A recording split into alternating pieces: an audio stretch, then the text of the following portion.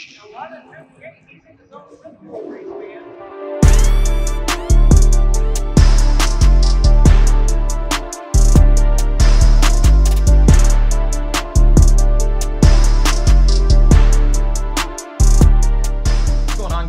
we are here at the Plymouth Motor Speedway for Grand Slam race number 2. Finally made it out to one of these shows this week. Well, actually, it's been almost over a year since we've even gotten to attempt to run for one of these. Last year, got wrecked, had to replace front and rear clip. Car was pretty fast. We went out testing yesterday, ran 12.52, which that's moving around here. So we're pretty confident on what we got today. Hopefully we can keep the same speed when we throw on new tires. Seems like the old ones have been actually better. I've actually talked to my dad about leaving those on, but we'll see what happens. Other than that, we got a 45-minute practice coming up here at 1 o'clock, and we'll see what the car does then, but I'll show you guys some footage off of that, and let's get into it.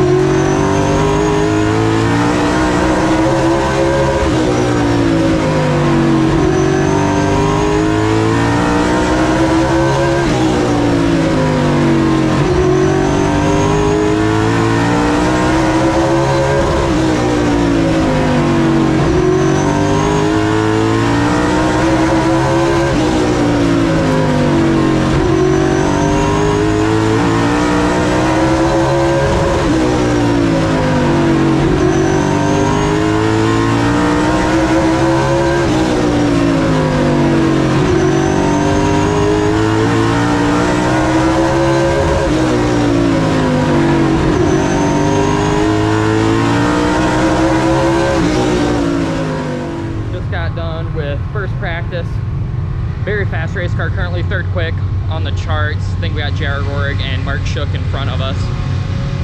Car's really fast, a little tight entry and center. Drive off is phenomenal with it. I think we're gonna leave it though. Last night testing went very good. 12, or I think, yeah, ran a 12.52. But car had great turn last night. Everything went well with it. So far today we're off to a great start, and we'll see what second practice brings us. I actually don't know if we're going out or not for that. I'll let you guys know. I'm sure you guys will probably see some footage if we do. So if we do, I'll see you then. If we don't, we'll have qualifying up next. So we're here with Carson, host of our winner of the NASCAR Craftsman truck race last night at Nashville. How was the track? The track's really good. It's fun, it's different. Concrete, just under a mile and a half, so it's unique. So it was a fun race. So tell us what your strategy was, how you got up front, and position yourself where you needed to be. I had an average qualifying effort and just kind of got good track position late and was able to execute the end of the race. Well, shoot, you did a good job last night. Congratulations. Now let's talk to Cliff Daniels, crew chief of Kyle Larson. Cliff, what are you guys expecting going into Sunday? Expect to win, always. Expect to win? How do you think your driver's going to do? He's the best driver in the country, so he's going to do pretty good. Well, shoot, that sounds like a good thing to me. So, good luck to you guys Sunday. Hopefully we'll see you in Victory Lane. Thanks.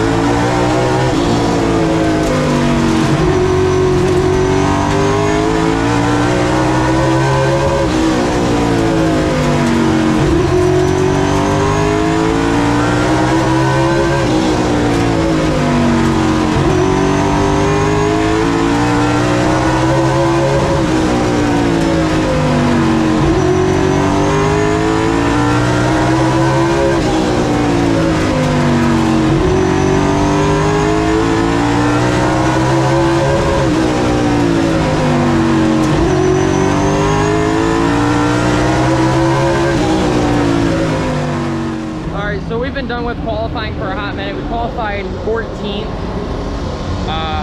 Car was really tight. We broke the transmission, so we're replacing that right now. You guys can see Carl, Tristan, my dad are on it right now.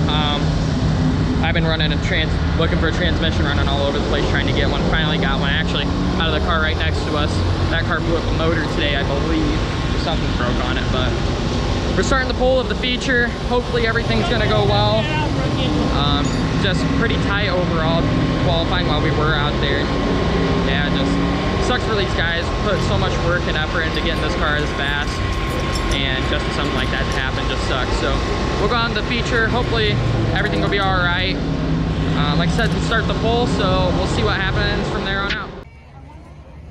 All right, that's your. Oh crap. Okay. Man, it really is lonely over here. It's a black car, man. My eyes ain't good no more. Ladies and gentlemen, car number 11. Put your hands together for Jake Kritacci.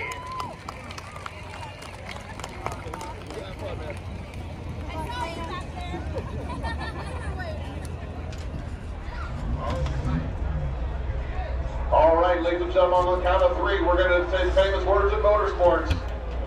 1, 2, 3. Come in.